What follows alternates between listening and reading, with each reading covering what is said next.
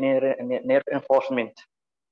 So this is my first idea to discuss the patient, whether it's acute or chronic. It is any motor, any sensory affected, any neurological, any cranial nerve affected. There is any autonomic dysfunction, like the patient have bladder or bladder urine retention, stool incontinence, like that. So this is my idea now.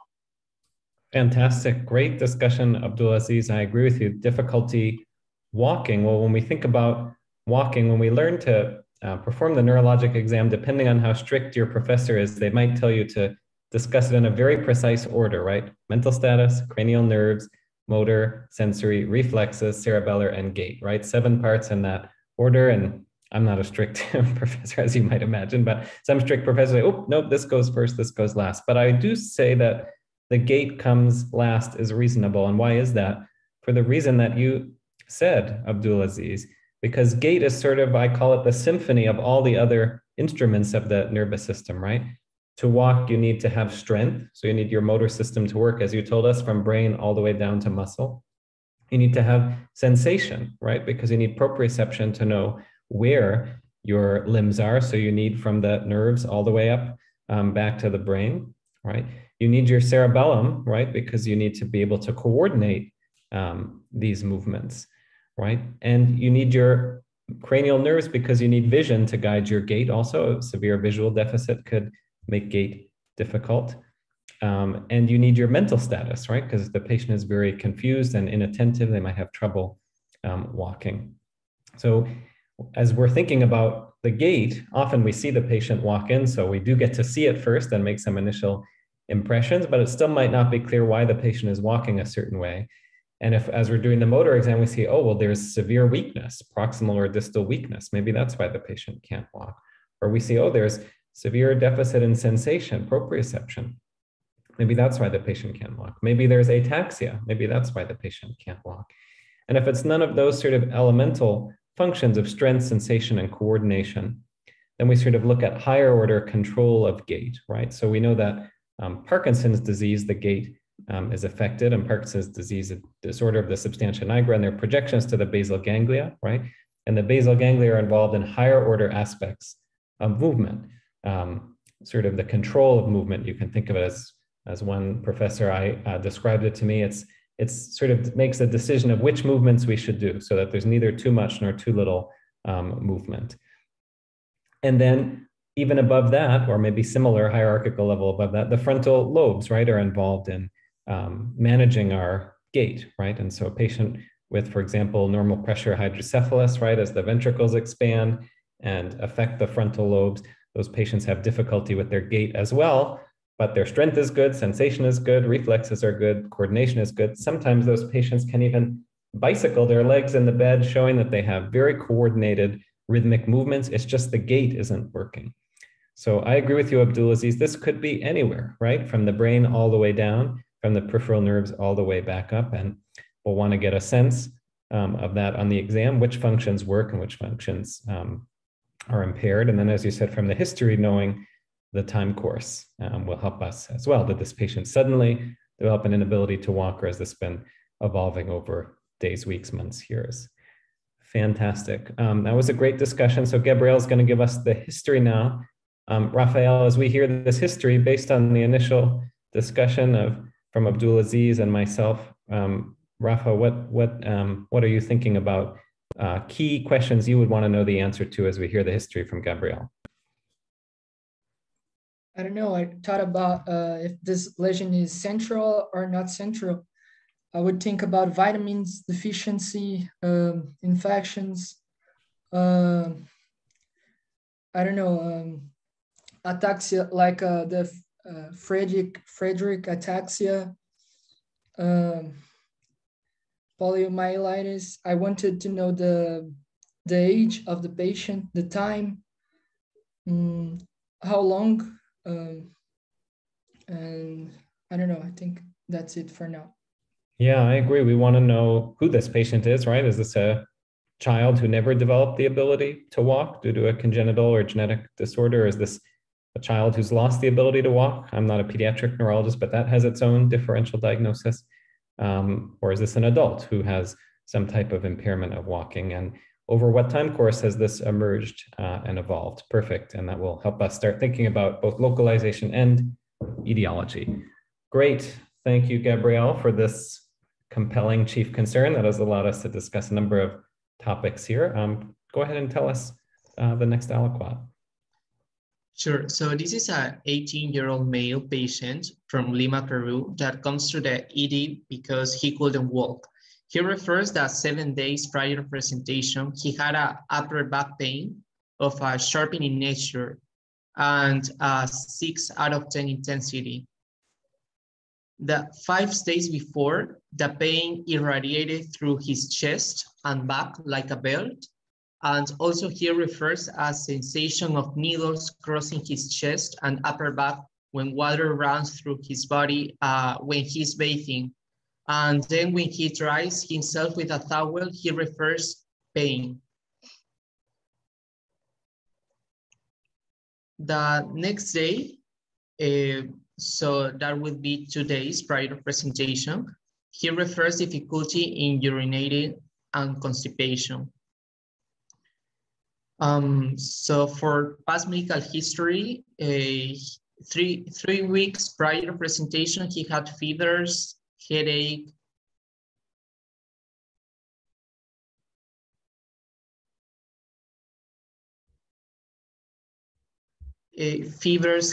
odynophagia, and mouth ulcers, for which his family doctor prescribed paracetamol.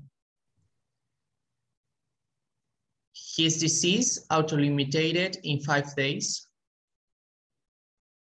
And also he has a past medical history of asthma.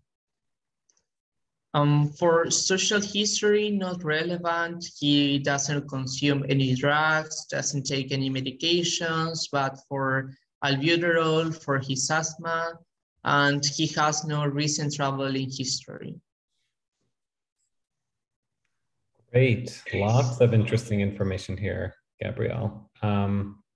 Rafa, what comes to mind here from some of these interesting elements that Gabrielle offered us? Not so sure. Not so sure, yeah. But, do you want to pick out any one in particular? Sometimes the whole thing is hard to put together, but any one element here you want to pick up on and what it makes you think about? I don't know. I think the irradiated pain looks like infection. Okay, and what makes you say that? I don't know, because it gets the whole nerve. I see, okay. Yeah, when we hear about irradiating pain, often that's a sort of neuropathic finding. We think of that maybe affecting the nerve roots, the dorsal roots, which can be affected by infection, has other differential diagnoses. So anything else jump out at you here, Rafa, that you picked up on?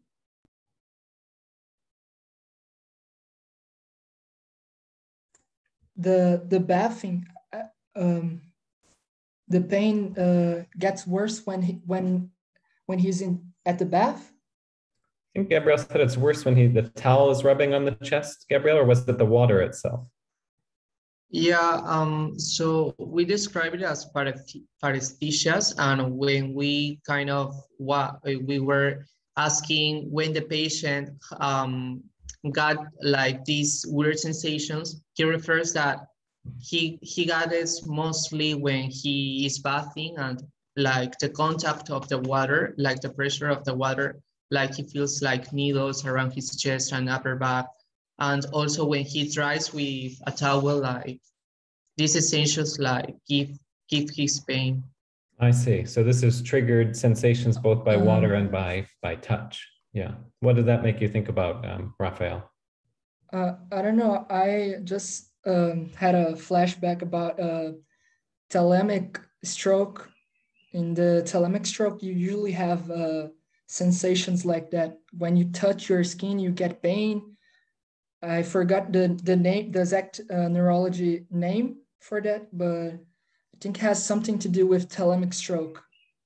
Yeah, so this sensation can be called dysesthesia or hyperalgesia,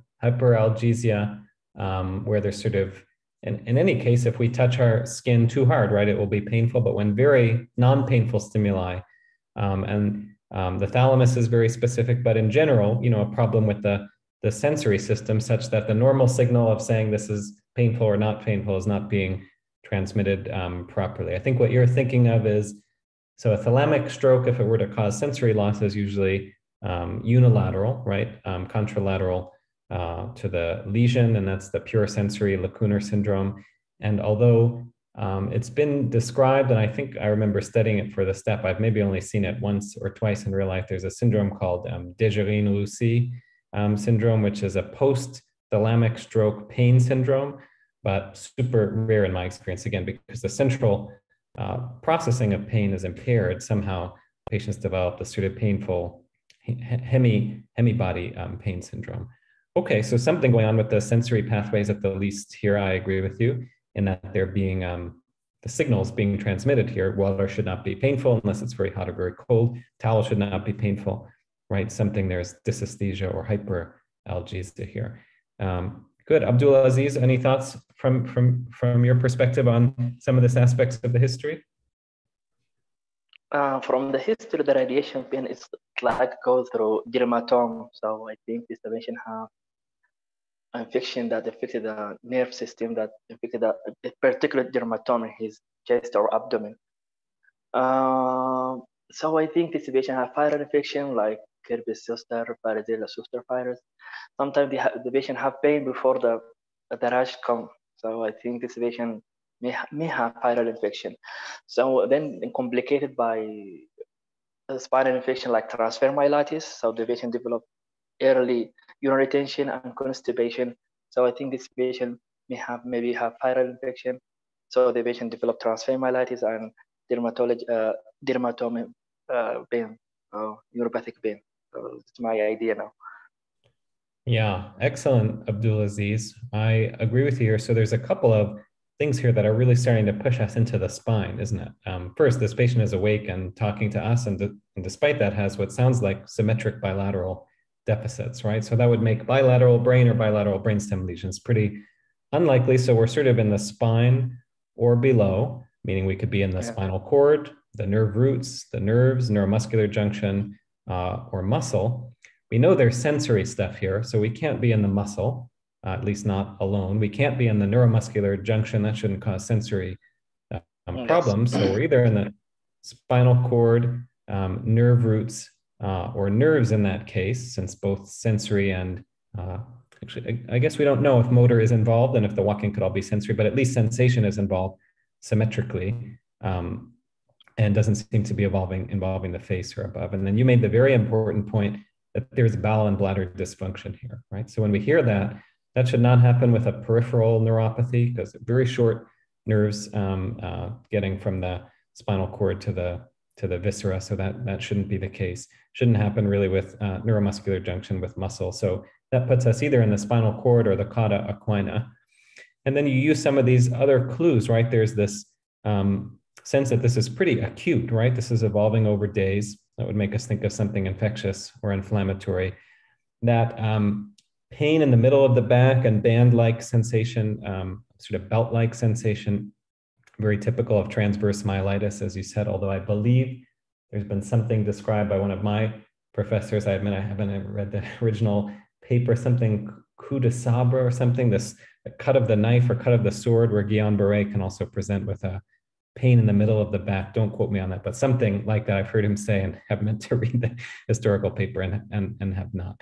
And then you tried to bring in this interesting aspect of the mouth ulcers. Lots of people have HSV1. I think most people in the world have HSV1 in their mouth, right? And so, maybe this is unrelated, but if we try to wrap everything together, could this be herpes virus, right? And could this be varicella virus, zoster in the mouth? I guess you could have.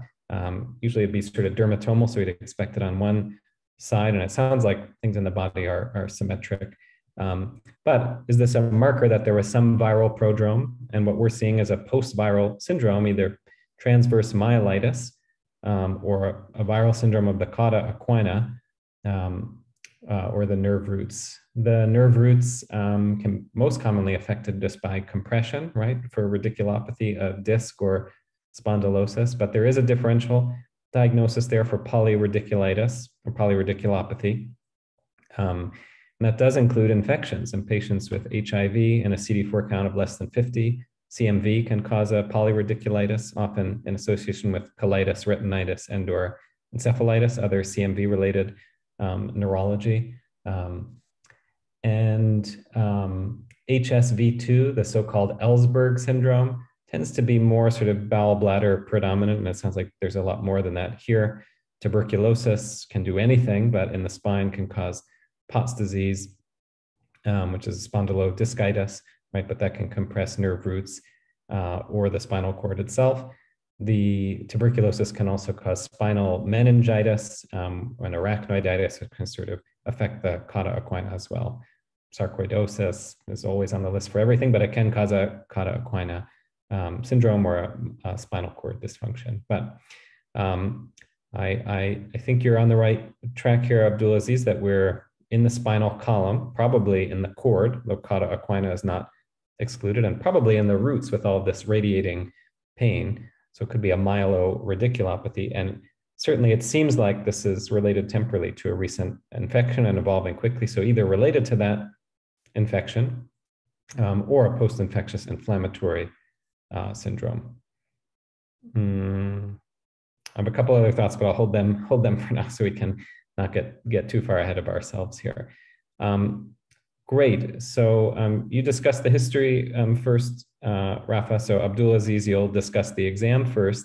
So what are you looking for? If you think this is transverse myelitis, Abdulaziz, what are you most interested in on the physical exam to confirm that impression?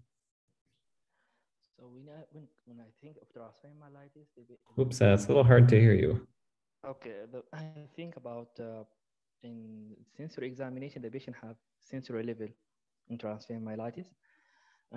In early observation, sometimes have hypertonia, a sign of upper motor neural lesions, hypertonia and hyperreflexia. But in early finding, the patient maybe have neurological shock, so maybe have hypertonia, hyperreflexia. But the most sign is sensory level that can differentiate transverse myelitis, and the patient can get urinary retention. So this is my idea now. Yeah, absolutely. So the spinal level, right, can help us decide if there's a spinal cord condition. You can go up the back with a pin or down the back and see where the patient feels it or doesn't feel it. And it doesn't tell you the exact level, but it tells you the lesion is likely there or higher. So that will be helpful.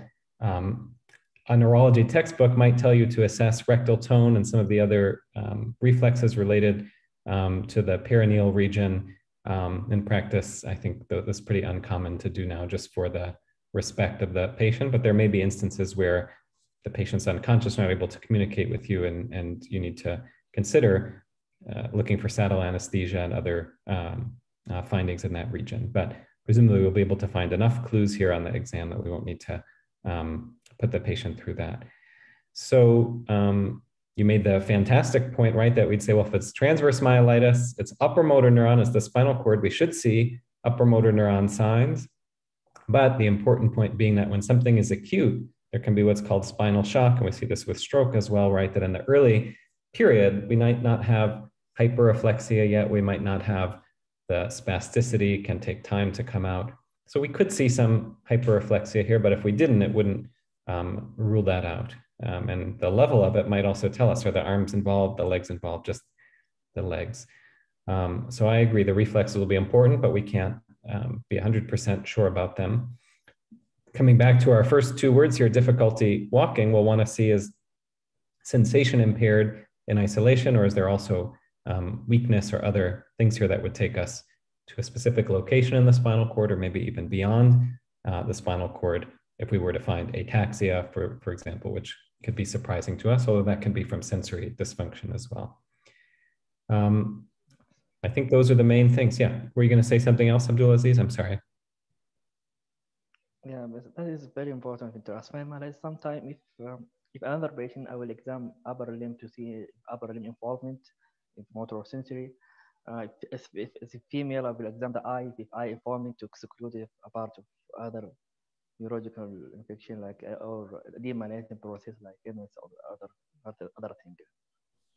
Yeah, right. So when we hear about transverse myelitis, this term is a little bit falling out of favor because it sort of implies an inflammatory lesion affecting the whole axial cross-section of the cord, when in fact, one of the most common causes, multiple sclerosis, it is an inflammatory condition of the cord, but it's often not transverse. It sort of just gets often little areas of the cord. And there's just a broad differential. You can have a transverse myelopathy from other causes, and there are many infectious and inflammatory conditions that can cause transverse myelitis, right? So I agree. If the arms are totally normal here and there's a spinal level kind of below that, we know we're thoracic or below. If the arms are involved, we know we're T1 or above, depending on which muscles are there. So I agree that's going to be important.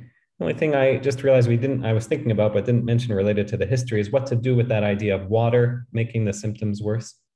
This could just be hyperalgesia, as we said, but do either of you know, Abdulaziz or Raphael, if the patient says that their neurologic symptoms get worse in hot water or heat in general, exercise, heat, hot water, does that make you think of anything in particular? I think this is a go with multiple sclerosis. It's worse with hot. So this is go with MS, I think. Yeah, I don't know what it was. They have a name, or I forget the name. It's a difficult name. Yeah, I saw Maria was about to type it in, waiting for you to say it. UTOF phenomenon. Yeah, one of these eponyms. So to be honest, I'm not sure if this happens acutely, if this were to be a first presentation of multiple sclerosis, or first that we know about, or if it's an effect on chronic demyelinating lesions. I actually don't know the answer to that, but patients with multiple sclerosis will often report that if they had, for example, an episode of optic neuritis in the past, the optic neuritis healed, they can see well from that eye. If they exercise, or if the weather is very hot, or if they take a hot shower or bath, that the vision gets a little blurry in that eye again. Or if this patient is unfortunate and this is an episode of transverse myelitis resulting from multiple sclerosis, and later they recover, hopefully, but months, weeks, years later, they're in a hot shower or visiting a hot area, or the climate gets very hot where they are, they might feel like their deficits are re-emerging. And that's called the UTOF phenomenon. So could this be a first presentation of multiple sclerosis? That's possible. We haven't heard of other symptom signs, and I guess we get more exam and other data, we can talk about how we might distinguish different causes of spinal cord dysfunction. Okay, great. Gabrielle, do you want to tell us the physical exam? And I think, as Abdulaziz has said, we'll want to know what really are the sensory deficits. Are they pain and temperature alone? Is vibration and proprioception also involved? Symmetric, asymmetric? Is there a level above and below which we can make a distinction? And do the reflexes tell us anything? And is there something we weren't expecting? Something in the eye, something motor, something cerebellar, something like that. So what did you and your colleagues find, Gabrielle? Sure, so for the vitals, temperature was 37.5, respiratory rate of 18, a heart rate of 94 per minute, and a pressure of 150/90. General, he has a capillary refill less than 2 seconds, no lymphadenopathy, he was orientated and alerted. The rest of the exam, but neuro exam was normal. I mean, the respiratory exam, lungs clear auscultation, cardiovascular and cardiac murmurs, regular rhythm. But in the abdomen exam, we found a distended bladder because the patient had difficulty in urinating. So for the neuro exam, the motor exam showed hypotonia and weakness, 4 out of 5 in inferior muscles. The muscles had conserved tropism. For the reflexes, the knee-jerk reflex was absent, 0 out of 4. The ankle jerk reflex was 1 out of 4. And the other reflexes were normal, 2 out of 4. The Babinski was negative bilaterally. And the abdominal reflexes were negative bilaterally.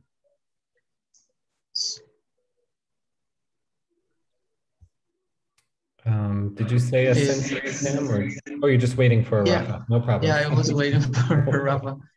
And also the abdominal reflexes negative bilaterally.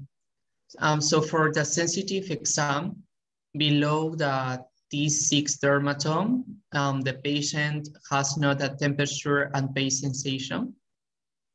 And the other sensory exam was normal. Okay. So decreased tone and mild weakness in the legs, and absent knee reflexes, present but diminished ankle reflexes, normal arms, and no pain and temperature below T6, but other modalities of sensation preserved. Is that right, Gabrielle? And distended bladder? Mm-hmm. Yeah. Great. So is it bilateral, the pain and temperature and pain? Yeah, the sensory level was bilateral. Yeah, good question, Raphael. Why are you asking that? The hemisection syndrome. Right. You have loss of pain and temperature contralateral to the lesion, and ipsilateral, you have motor lesions. Yeah, right. So this is, if you saw, you want to know if the sensation is dissociated. Here it is dissociated sensory loss in the sense that pain and temperature are impaired, but other elements, vibration, proprioception, are spared. And if you were to see dissociation, where on one side, one is affected and the other is normal, and the other side, the other is affected and the first one is normal, then that could be another type of dissociated sensory loss that could make you think about a hemisection of the cord or Brown-Séquard syndrome. Very good. What do you both think of this exam? I think Abdulaziz, you're up first this time. What are you thinking now, hearing this exam as far as the localization? This patient in motor, the patient have 1 minute. So I think this patient have lower motor neuron lesion, but maybe due to neurological shock. So I can't determine this lower or upper neurological shock lesion. But the question why the patient have no temperature and pain sensation. This is patient have, it means the patient have anterior column lesion.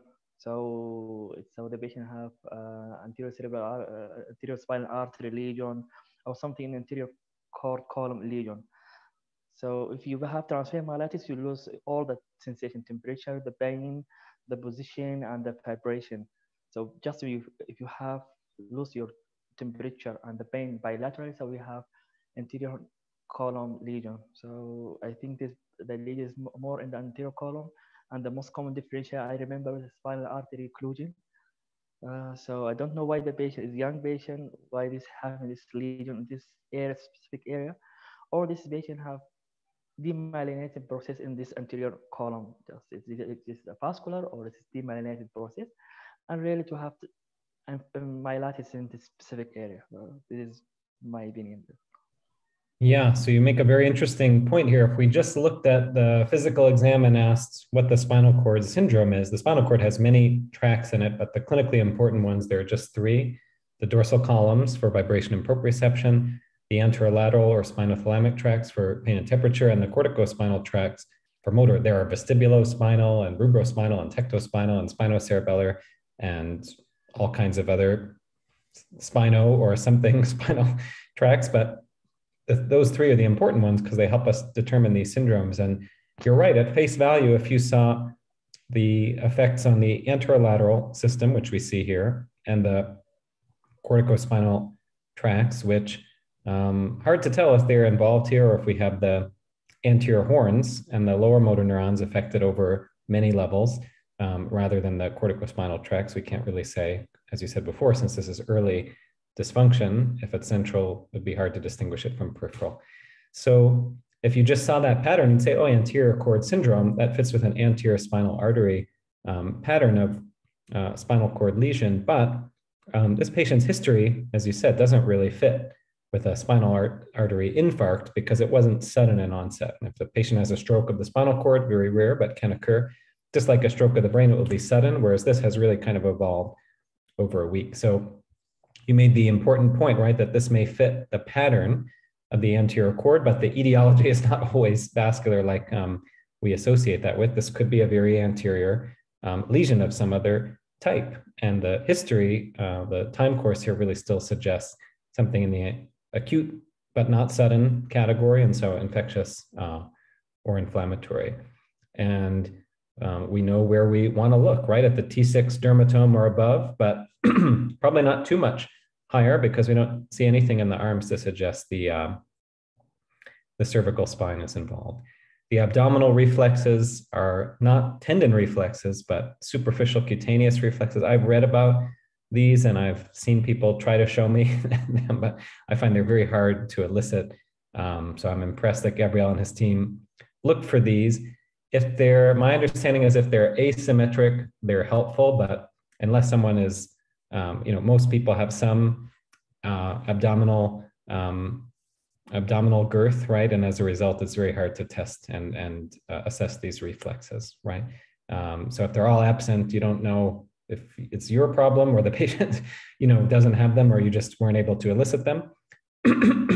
And so not sure what to do with those, but when they are truly, truly absent, I believe that localizes to the cord, but this is a little bit historical since we don't tend to check these, but I'm impressed that Gabriel and his team are doing this. Maybe you can teach us about that later, how you did it and what you're looking for. You're sort of stroking the skin of the abdomen away from the belly button in a sort of diagonal, and then if it responds, the abdominal wall kind of winks the belly button a little bit to that side. I've never convincingly seen it done except in videos.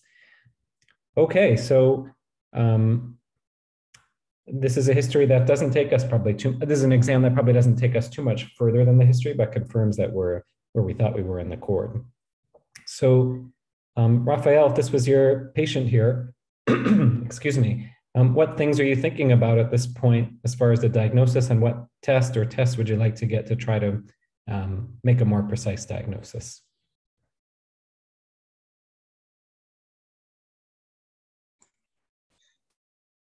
I don't know. I thought about just thinking, amyotrophic lateral sclerosis, you usually have hypotonia in the upper extremities and hyperexpecticity in the lower extremities, and you usually get the two tracts. You get lesions on anterior neurons and lateral neurons, I think. I don't know. Maybe you can teach me more. Okay. Yeah, so ALS, motor neuron disease, can cause a mix of upper and lower motor neuron signs, as you said, because it involves both the central nervous system motor neurons and peripheral. We don't have any clear evidence of upper motor neuron findings here. ALS should not involve the sensory system to this at all, really, although some people will say there is some numbness there, but shouldn't involve the sensory system to this degree. And for some reason, the bladder is usually spared in ALS. I think it's, what's it called? Onuf's nucleus. Some nucleus in the spinal cord is, for some reason, spared. But ALS is a pure motor condition in general, although we're learning that there can be cognitive deficits, but would be unlikely to affect sensation. Yeah. And as far as spasticity in the lowers and not in the uppers, the main thing is just that there's a mix of upper and lower motor neuron signs. Can be, doesn't necessarily have to be arm versus leg, could be even upper and lower signs, atrophy and hyperreflexia in the same limb, or can be more diffuse. So, oh, I see Rafa's cursor moving, and now I realize you're writing in invisible ink to stay ahead of it. Very clever. Yeah. I love it.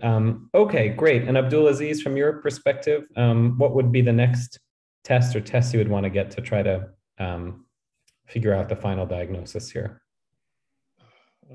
For me, I will do MRI spine. Yeah. This is the test I will do. And if you could only get MRI spine of one level? I will think the thoracic level is very important. Yes, I agree with you, the thoracic level. And what I always like to do whenever I'm ordering any test, but especially imaging, is imagine in my mind what I expect it to look like, so that if it's the same, I know that my history and exam were well calibrated with what I saw. And if it's different, I'm surprised and I learned something. Okay, so Abdulaziz, when we get this MRI, what do you expect we're going to see on there? If transient myelitis or MS, I think I see hyperintensity lesion in T2, I think. Hyperintensity lesion or in T2 spinal cord, I think so. Yeah, so if this is inflammatory, and the time course certainly suggests that, or possibly infectious, yeah, we'd probably see increased signal in the thoracic spinal cord. Excuse me. Sorry, I already gave one lecture this morning before. I'm already losing my voice today. So we would expect to see some type of signal change, presumably in the thoracic cord, at least anteriorly and probably extending posteriorly. And would we expect to see anything outside the cord, in the bones, in the discs? I don't think so. I mean, if you told me, if we just pulled way back and zoomed way out, and Gabrielle said we have a young patient in Peru with back pain and a spinal cord disorder, the first 5 things on our differential diagnosis might be tuberculosis, tuberculosis, tuberculosis, and tuberculosis, right? Because common things being common, if this patient has Pott's disease and we haven't heard about a gibbous deformity of the spine or obvious spinal deformity, but you don't always see that, especially if it's the anterior aspects of the spine that are involved. And you might say, shouldn't it be more chronic? Well, maybe it was more chronic, but now the vertebra has collapsed and is impinging upon the cord, and it's sort of acute on subacute, or subacute on chronic, or acute on chronic type of situation.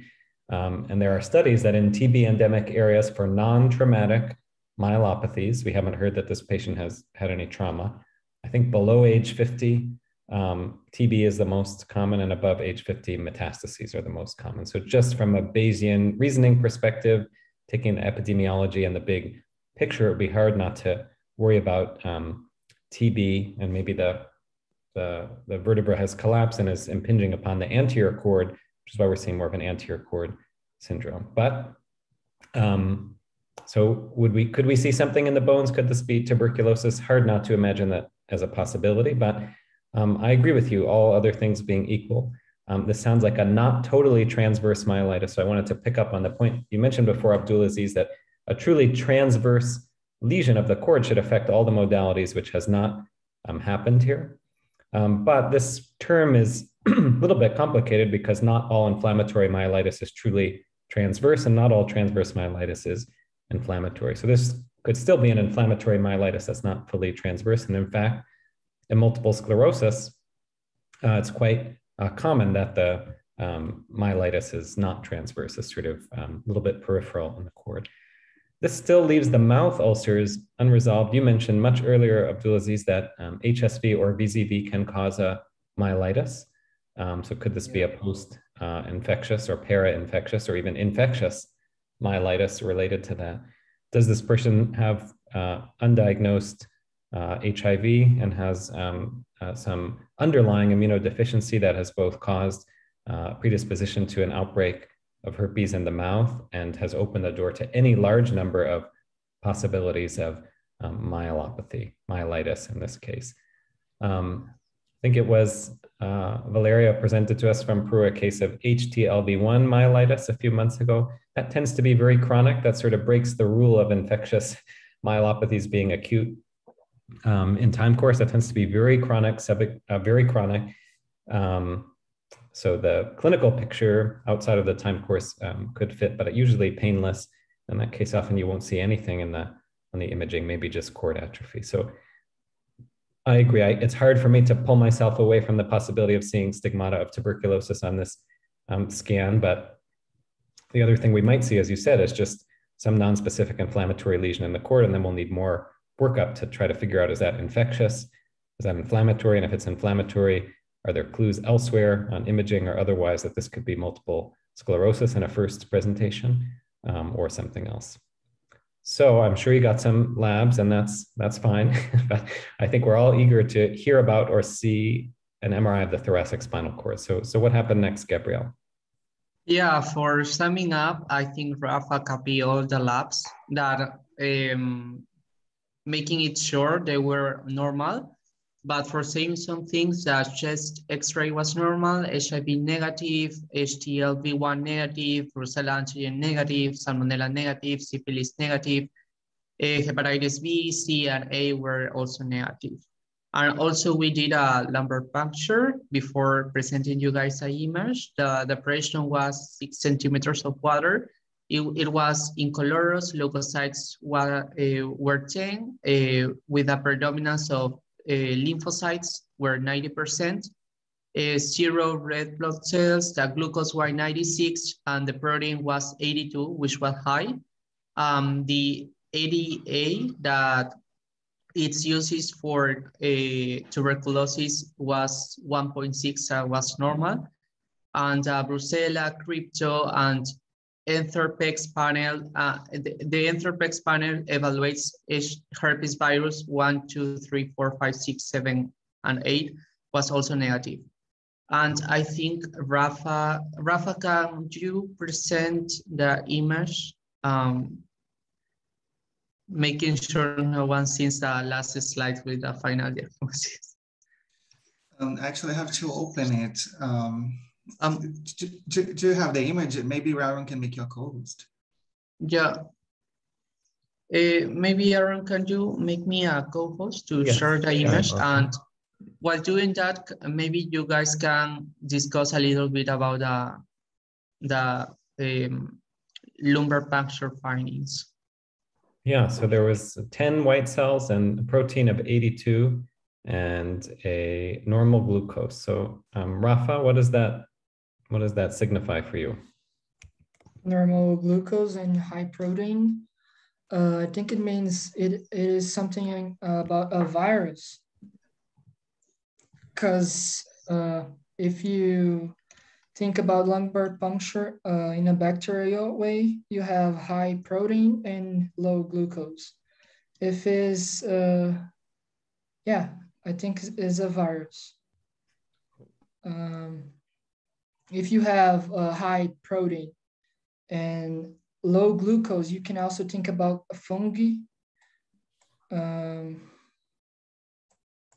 I think that's all I know about lumbar puncture.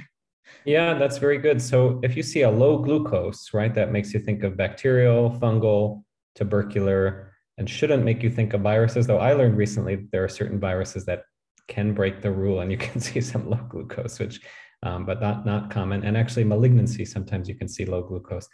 You might have been taught, as I was, that the bacteria and tuberculosis are eating the glucose. That's why it's low. That's probably not true, unfortunately. There's probably just difficulty. The inflamed meninges are not allowing for glucose transport. The brain is in a hypercatabolic state. There are also white cells in there that could be consuming it. But principle is correct. This is less likely, unlikely to be bacterial, fungal, or tubercular. The fact that there's a small number of cells, relatively high protein, no glucose, would either be a viral pattern or this can be an inflammatory pattern. We all learn in medical school, right? Albuminocytologic dissociation, or cytoalbuminologic dissociation signifies Guillain-Barré syndrome, but that's a non-specific pattern. When you see some cells, very few, 10 or less, I don't know if that's an exact number, but few, and a high protein, that's a non-specific inflammatory pattern. That doesn't mean this is Guillain-Barré. And of course, the history is not suggestive here of Guillain-Barré because there's a spinal level and there's back pain and there's bladder issues as well. Okay, I think I co-hosted you, Gabrielle. You said it didn't work. Let me see. Ah, great. So let's see. So we're thinking this is viral or inflammatory. And well, it's not tuberculosis, just making sure all those vertebrae look nice and clean. And we have an arrow sign here. So Abdulaziz, you told us what you were looking for. What do you see? Okay, I see a spinal MRI. There is hyperintensity lesion in the arrow. So this is go with inflammatory process. So I think this patient have really transfer myelitis or MS. I don't know. This patient indicated the patient have inflammation of the spine, hyperintensity, hypersignalar lesion. Yeah. Yeah, perfect. So this looks exactly as you told us it would look. There is hyperintensity in the anterior aspect of the cord. And so we can count C1 and C2 are the ones that are sort of fused, look fused at the top. They're not fused. They just look like that. 3, 4, 5, 6, C7, T1, 2, 3, 4, 5, 6. So from T6, T7, T8, I'm looking at the left diagram where I can count right where the exam told us, right? That we're seeing an anterior lesion here. And could this be MS, you asked? Well, MS usually it's not such a longitudinal lesion. It tends to be sort of small radial lesions. So this would not be totally typical for that. Neuromyelitis optica tends to present with a very longitudinally extensive lesion greater than 3 spinal levels, but also tends to be more fulminant and transverse in its effect on the cord, getting often the gray matter and the sort of the whole circumference of the cord, but we're only seeing one slice here, so without moving in and out, we can't say. But this wouldn't be too typical of MS. Usually it's smaller kind of lesions taking up a level or two, and this looks like it's at least 3, 4 levels. So again, this is not truly transverse, and that's what we were talking about before, but it looks like a myelitis. The CSF tells us it's a myelitis. We thought the patient had some type of herpes virus, but we didn't find herpes virus in the spinal fluid, and that might suggest that this is a post or para-infectious rather than a truly infectious myelitis. So I think the three of us converged on that diagnosis of an inflammatory myelitis, transverse in quotes, myelitis. Could we make a more precise diagnosis? I guess that would depend on whether Gabriel and his colleagues found some other PCR or IgM, IgG floating around in the CSF to tell us more precisely what this was, or did a brain MRI also and showed us there are many lesions all over, and this patient has prior evidence of what was previously asymptomatic multiple sclerosis and now has transverse myelitis, though as I mentioned, this wouldn't be a totally typical spinal appearance. So what happened next, Gabriel? Yeah, guys, so you were all right all the time. Later, especially for the users at mouth, yeah, one differential can be herpes, but another one could be Coxsackie virus. And we performed a PCR testing of the lumbar puncture, and it came back positive for enterovirus. So the final diagnosis was transverse myelitis secondary to Coxsackie. So I like this case very much because it helped me a lot to refresh my memory when studying neuroanatomy, because I study a lot of how the medullary cord is structured, and also helped me understanding some clues in Guillain-Barré. For example, Guillain-Barré is very atypical for having this presentation of difficulty in urinating and constipation, and also this patient had a very sensory level, so it's not a typical finding of Guillain-Barré. Excellent. Yeah, and these acute settings of a rapidly progressive sensory motor deficit, many people will think of Guillain-Barré. The reflexes may be absent, should be absent in Guillain-Barré, but can be mimicked by an acute spinal cord process. One of my mentors and professors, Dr. Alan Roper, who described this coup de sabre thing or whatever it's called that I can't remember, but he probably won't listen to this. I mentioned this on Sunday also. Has written a very beautiful book about practice as a neurologist for a larger audience called Reaching Down the Rabbit Hole. And he talks about one of his major errors. He's an expert in Guillain-Barré syndrome. He's written a whole book on Guillain-Barré and describes some of the variants, how he had a case he was sure was Guillain-Barré. The patient wasn't getting better, and it was an epidural abscess. So the acute spinal cord pathology, because the reflex can be absent early on, can really fool you here. And the prominent bowel and bladder symptoms from the onset would be one clue, as Gabrielle said, that you're in the spinal cord and not in the peripheral nerves. Spinal cord or cauda equina and not on the peripheral nerves. Fantastic, brilliant case, Gabrielle. Wonderful discussion, Abdulaziz and Rafael, localizing this very precisely from the history, confirming that likely localization on the exam, down to the spinal level, right where you knew where to look on MRI, we were right there in sort of the T6 level, and then using the imaging to say, well, that doesn't really look like MS. It's longitudinal, but not transverse. It doesn't really look like neuromyelitis optica. And then circling back to those ulcers to say, is this some sort of post-infectious, para-infectious? And that's good news for this patient, because hopefully the patient will recover from this relatively mild syndrome. And because we have a pretty clear sense of what the cause is here, we don't have to be worrying, could this be the first presentation of MS? And we might not know that until there's a second attack. Fantastic. Why don't you tell us, Gabrielle, just in conclusion, how you treated the patient, how they did, and then we'll hear some teaching points from Maria. Yeah, so prior to doing MRI, the diagnosis was very compatible with transverse myelitis. So we were doing, we treated a patient with corticosteroids, and then the MRI like kind of confirmed that diagnosis. Fantastic. Yeah, and the patient is great right now. The patient what, sorry? Oh, he's great. He doesn't have like any more weakness. How long did it take him to recover? Oh, I don't know, because my teacher was doing his follow-up, so I don't know how okay. Great, fantastic, Gabrielle. Maria, you've been writing some teaching points the whole time, some that we said and some that is you teaching us. I know, because they came before we said them, which is always wonderful to see. Do you want to tell us some of your pearls from this case? Yeah, awesome. I love this case. Spine is always a bit tricky for me. So really nice to learn from all of you. We started with difficulty walking, and I love that gait is a symphony of the neuro system because it involves basically everything. It involves input, which can be sensory, your vision, vestibular system, and your proprioception. And you can test those like with different tests. It can also be an affection of the integration or the higher order systems. So for example, you need a good mental status, basal ganglia, or cerebellum. And what we mostly think of first as the output, which is the motor component. Then we had this very interesting addition to difficulty walking, which was pain. And whenever you think about sensory involvement, that also can involve different levels. So it can be CNS, and Rafael mentioned the thalamic stroke, which is a rare cause of pure sensory lacunar syndrome.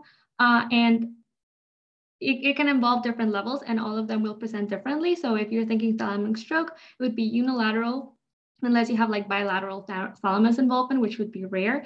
When you think of spine, you think of like dermatome or sensory levels, and really you can hone it into quarter, the cauda equina. If you have saddle anesthesia or autonomic dysfunction, like urinary incontinence, constipation, or incontinent or erectile dysfunction. And you can also think about like a peripheral nervous system, like for example, polyneuropathy, which we see very often, like in diabetic patients. Really important, like muscle or neuromuscular junction, those won't cause like sensory symptoms on their own. But it's nice to like go over all of the neuro localizations possible. And so when you're thinking about spinal cord, I love that not all sensory inputs are the same, and you have to differentiate different tracts. So dorsal column, it involves proprioception, vibration, touch, spinothalamic, pain, and temperature, and cortical spinal tracts is the motor ones, and those all are in different localizations. And so if you can narrow down what symptoms are there, you can narrow down the localization. Very important, like dorsal, ventral, and also like, is it contralateral or it's lateral to what you're thinking is the lesion? And then you mentioned a lot of spinal syndromes. For example, transverse myelitis, it affects all of the tracts. But like, if it's truly transverse, you can also have like myelitis, which is not transverse, and that will affect only the signs that have the lesion. And so, for example, MS may show inflammatory but not transverse, and it can have like asymmetric lesions in spine, and that's a different from like the transverse that's going to affect all of the tracts. For example, in spinal artery occlusion, those affect the corticospinal and the spinothalamic tracts, but it doesn't affect the dorsal columns.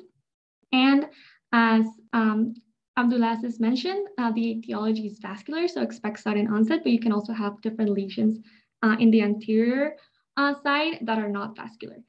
For example, there's also the hemisection that is very tested in step 1. So that affects contralateral spinothalamic and ipsilateral dorsal columns and cortical spinal tract. And ALS, very importantly, it's a combination of upper and lower motor neuron size, but it doesn't affect sensory or bladder or bowel dysfunction. So that would like discard that here.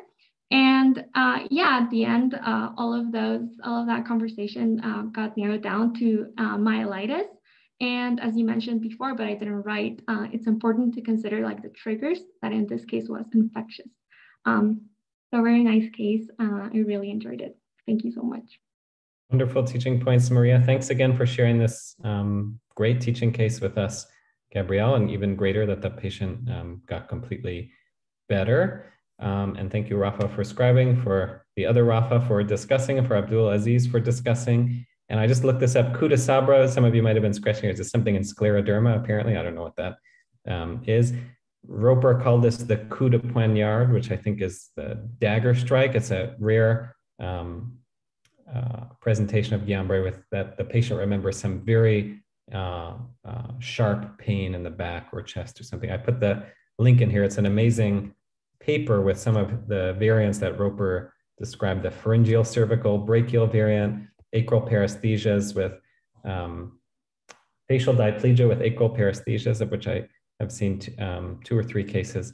So it's a wonderful historic Guillain-Barré reference. And at the very end, it has the coup de poignard, not coup de sabre. So that's some scleroderma thing, apparently, when I Googled it and Google was confused. Or I was confused and Google was showing me. Google doesn't get confused. Thank you, everyone. Hope you'll join us again next Tuesday. Consider bringing a case, consider discussing a case, and thanks again to everyone for participating. Have a nice day. Have a nice day.